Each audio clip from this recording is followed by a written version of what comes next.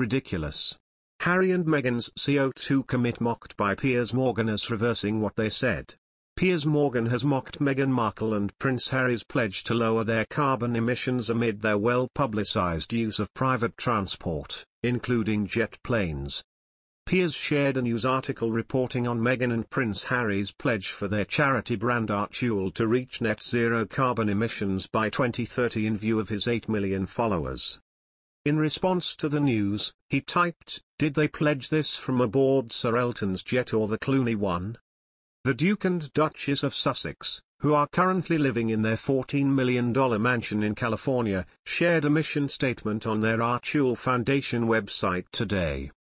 The couple said they will work with an independent consultant to track all Artuel-related activities from inception to understand our collective footprint.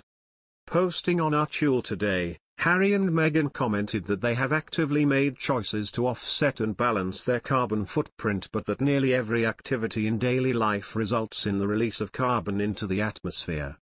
They added that they will be looking at what they eat and how often they eat it, as well as their commute and use of heating and electricity, in order to cut down their footprint. Referencing COP26, where world leaders and senior members of the firm have met this week, they said, as global leaders convene for COP26 to commit to solutions for our climate crisis, all of us at Artuel, led by the Duke and Duchess of Sussex, share our pledge towards a more sustainable future by becoming net zero by 2030. They added a link to netzeroclimate.org which explains how to go net zero. The website explained, net zero refers to a state in which the greenhouse gases going into the atmosphere are balanced by removal out of the atmosphere. The term net zero is important, for CO2 at least. This is the state at which global warming stops.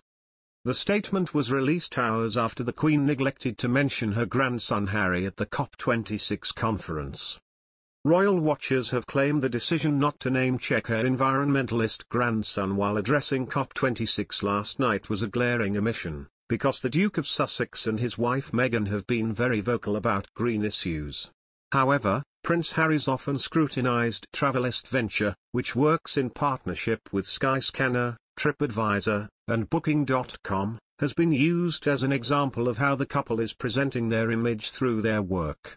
The ex-Good Morning Britain presenter claimed that the Duchess of Sussex has exploited Prince Harry's royal status. Piers Morgan has claimed Meghan Markle exploited Prince Harry's royal status for financial gain in a Twitter rant.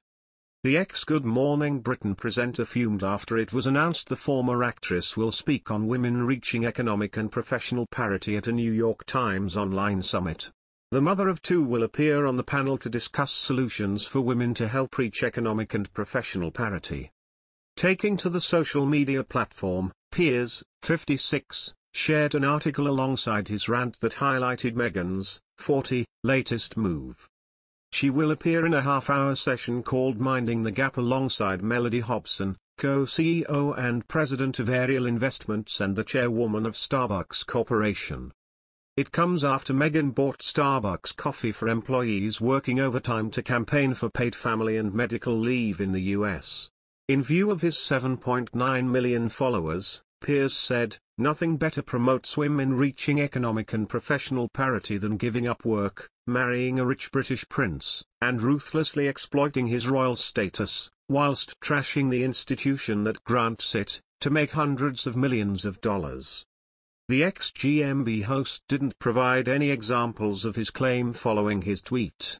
Meghan, who is a philanthropist and humanitarian, was a successful actress in the hit series Suits before she tied the knot with the Duke of Sussex.